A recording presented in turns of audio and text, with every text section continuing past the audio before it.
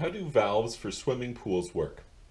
Well, if you need to interact with a swimming pool and you're looking at the valves and you're like, not really sure what I'm doing here, the first thing that you need to know is there's a couple different kinds. These ones are ball valves. This one's a diverter valve. They're both pretty common. You might have either.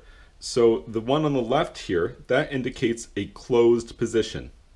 The one on the right indicates an open position. So that's fairly straightforward for most people. If you needed to open it, it's open.